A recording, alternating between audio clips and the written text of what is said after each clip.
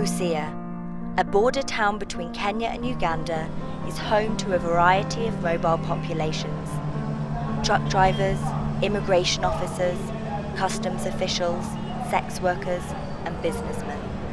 It is 6 a.m. in Busia. Traders hustling for business weave in and around stationary trucks that line a long, parched road. Music pours from bars, alcohol flows freely, and female sex workers gather around local clubs and hotels seeking out clients.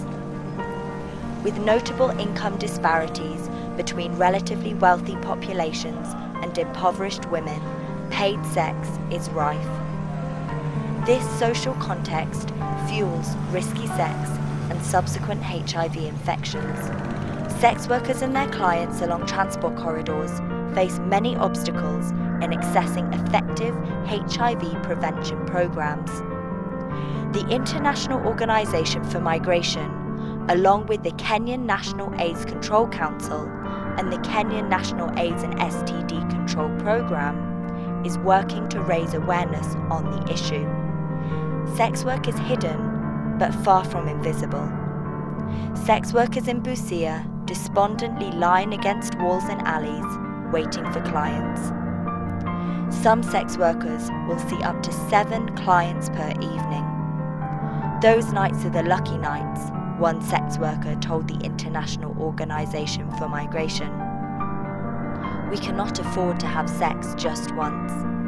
It is dangerous to come here if you are single, commented one immigration officer. For those who are married, we must try and be mature. The problem is temptation. HIV affects us all. If you are not infected, you are affected. Truck drivers travel many miles across East Africa, often continuously driving for 24 hours. Tired, restless men gather in Busia to socialize.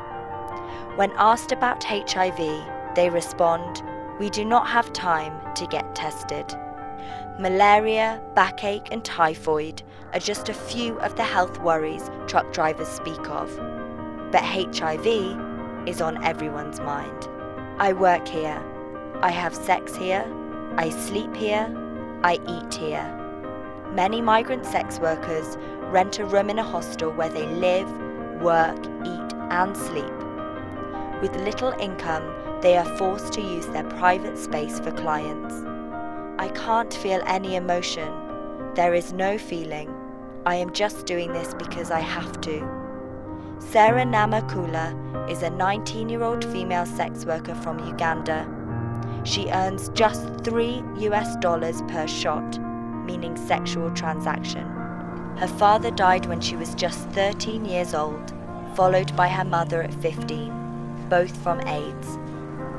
Sarah had no choice but to leave her small village in western Uganda in search of work. Travelling across the border to Kenya, she found sex work her only viable option. Stuck in her small boxed room, Sarah waits for her next client with a fellow sex worker. I tried to find other work. I went to Nakuru to be a housemaid, but the money just wasn't enough. How can I bring up my family on $10 per month? I had to lie to my jaja, meaning grandmother. She thinks I am in Kenya working as a cleaner. In the heart of Busia's trailer park on the Kenyan-Ugandan border, the Kenyan government, in partnership with the International Organization for Migration, launched a new healthcare clinic targeting hard-to-reach populations. We see the Busia Trailer Park Wellness Centre as a first step, but we can only prevent new HIV infections through strengthened partnerships, says the International Organization for Migration's Greg Irving.